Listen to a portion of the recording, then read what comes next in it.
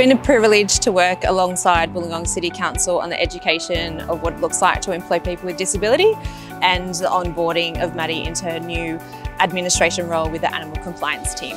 Well, Wollongong City Council has been on a journey in regards to inclusiveness and diversity and belonging, and what this opportunity presents us is another real action to demonstrate that we're leaning in, that we're truly committed, and I suppose from our perspective moving from a strategy and plan into action's critically important. Council's supported Maddi through creating a bespoke position, so we've identified Maddi's strengths, what her preferences are and what her loves are, and we knew that to be around sort of companion animals. Maddi loves animals and dogs, so we've aligned Maddi with our companion animal ranger team. We've created an assistant administrative support role.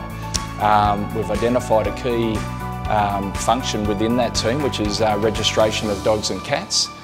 Super important piece of work, and Maddi's responsibility is to actually update the state-based register for registration details. Wollongong Council, they made me feel very welcoming, so they made my favourite stuff, brought in my comfort stuff, so they brought in a bag of lollies and my favourite chocolate, even a little squishmallow, which made me feel very safe.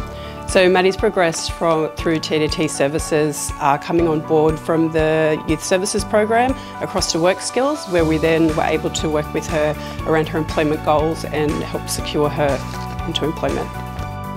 Well, it's probably personal, for me, having had a lived experience, having a sister with an intellectual disability and growing up with disability being part of our life, working in an organisation that promotes the same values as those that I suppose I've had the opportunity and positively had the opportunity, I think it's only going to enrich our organisation. The colleagues are really lovely and supportive, and it makes me feel like I'm in a safe work environment, and I like learning about all the different parts of Wollongong and all the little suburbs that I've never even heard of before, and it's really interesting, and the entering data of the animals as well, which I really like. Since beginning with Wollongong Council, Maddi is thriving in her new role. She has been receiving outstanding feedback from the team, and she absolutely loves coming to work.